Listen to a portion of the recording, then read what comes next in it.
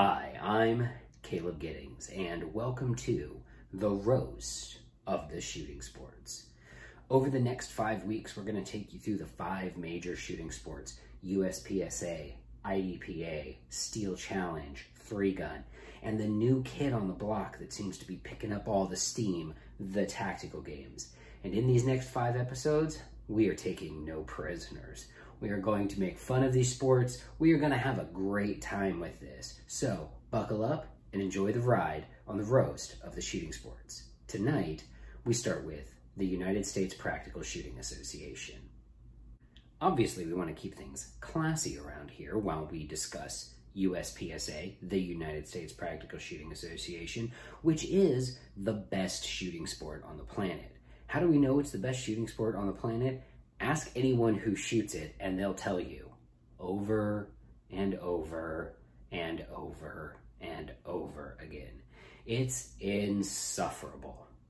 I mean, USPSA is great. It's kind of like what would happen if you took all of the people who took their bowling leagues too seriously and gave them guns.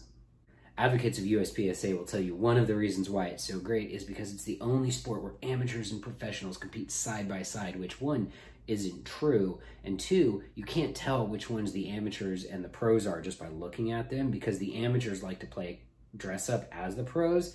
The difference is the pros got paid to wear their fancy multicolored jerseys, and the amateurs bought them on the internet for like $80 so they could look like the people who are actually good at the shooting sport.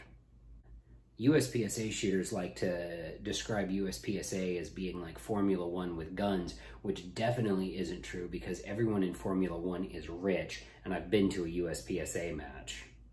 The USPSA classification system is a great way to break shooters down by skill level. As an A-class shooter, what that means is I'm kind of okay at shooting, and I've successfully wasted countless hours of my life to get there. You can get all the way up to the Grand Master level, which once you get there, you'll realize you will have wasted most of your life acquiring skills that are completely useless in a practical context, and you've now gotten really good at a game that no one cares about.